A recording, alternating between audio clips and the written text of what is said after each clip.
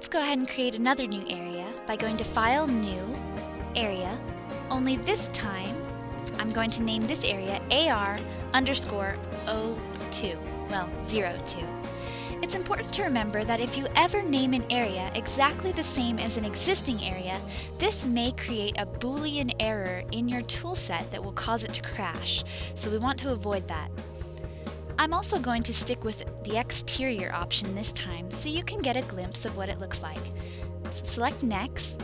In this case, I'll select the tiny option and then click Finish. Now you'll notice that in this area, it's very green. There's also a red grid. But don't worry, any of the grids that you see in these view screens will not be viewable in-game. These are only there to help you as a builder to mark distances. You'll also notice in the top of our view screen, we are able to tab between the two areas. It is important to note that you are limited in how many areas you can have open at once. I believe the number is 3, so if you ever try to open more areas than that, you will need to close one of the ones you already have open. When we click in the space, again we can use our mouse wheel to zoom out and to zoom in. You'll notice that in an exterior area, we don't have tiles like we did in the interior. Rather, we have an actual walkable field which is indicated by these lines here, the white and yellow. Anything that's black, such as over in this area with these lines, means that this cannot be walked. Particularly with regard to the interface, you'll notice if you hover over the Areas option, it now lists both of our areas here in alphabetical order. Also, if we hover over our resources, you'll see that as long as we have our Areas option expanded, it also shows both areas. We can click on either to access their properties here in the Properties window. Useful to you will be the Terrain option. Now you can select Terrain, and you'll see that it has brush options. If you select Small, when you drag your cursor over here, you'll have a small circle that you can use by clicking and holding your mouse to paint area. You do have to be careful with these, as if you notice, if I hold my mouse in one spot too long, it starts to create sharp points in my area. This does not look good. So if we return to the Terrain options, and under the Terrain button, we select Smooth. This provides us with a paintbrush that we can use over top of this to help smooth the area out. Again, you can play with the tools, which we will again cover in more depth in an area building tutorial on how to use these or change the settings to work better with our painting. For now though, let's practice the save behaviors. Now that we have a module with 2 special areas, as you can see here when I tab between them, we may want to save our progress so we don't lose our work. To do that, go to File, and then know that you have 2 options. You can save your module or save as a module file, which ends in .mod. These are useful when creating content that is finalized and that you'd like to post on the Vault or in other places for others to use. But if you are working as a part of a development team for a player world, or are in the middle of working on content, it's advised that you first save this as a directory.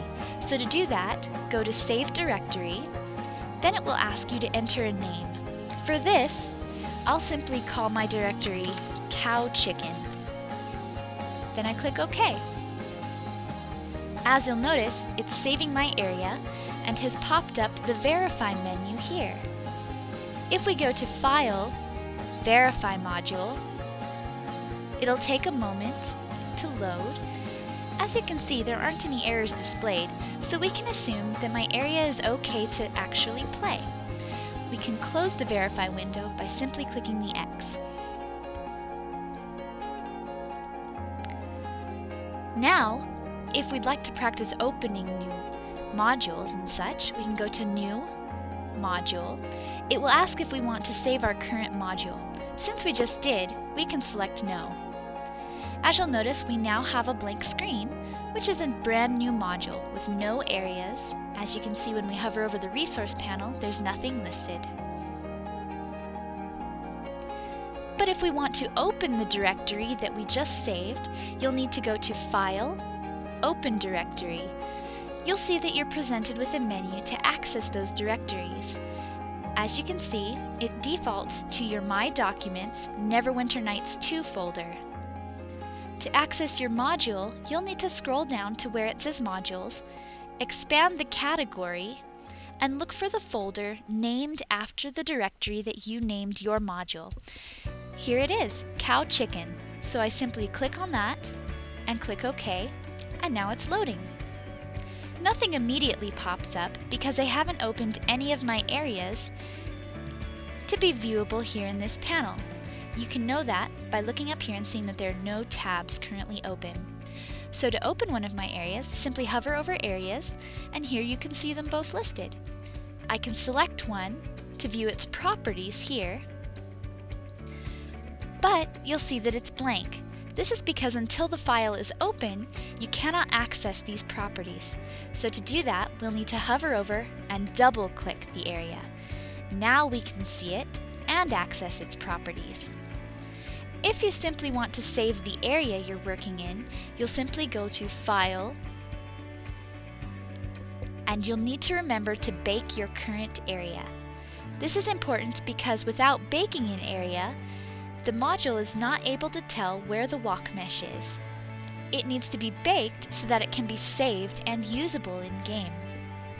So let's go to File, Bake Current Area.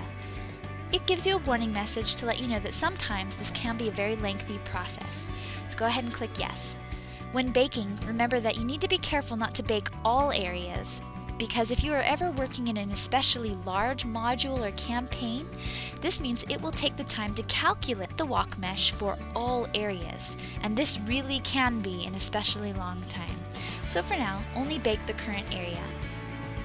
As a note, when working, just in case you may encounter any corruption errors, it's a good idea to occasionally save a separate backup file of your area as a directory using its regular name, but also with the date afterwards so that you know when you created it. So if ever in the future you need to roll back to a specific date worth of changes, you can do so. Now that we're familiar with saving procedure, we can go ahead and close the Verify window. Again, save our directory one more time just in case, and exit out completely.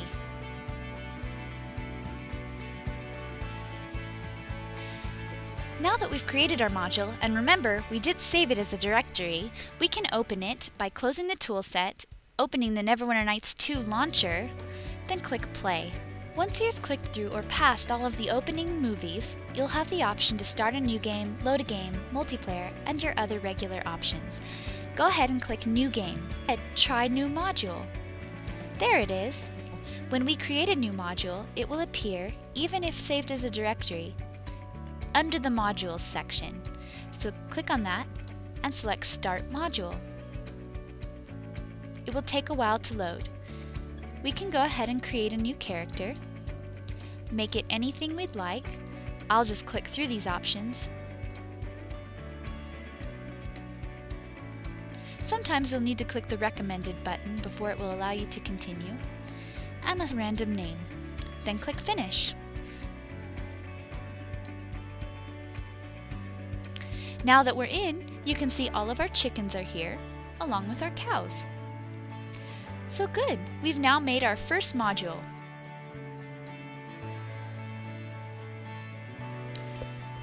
Thank you for watching this part of the tutorial series. If you have any constructive feedback or questions, please leave a comment or contact me via the video tutorial entry on the Neverwinter Nights 2 Vault. Join me again for Lesson 3, in which we will cover the basics of planning and preparing a successful area design and what options and limitations to keep in mind when building.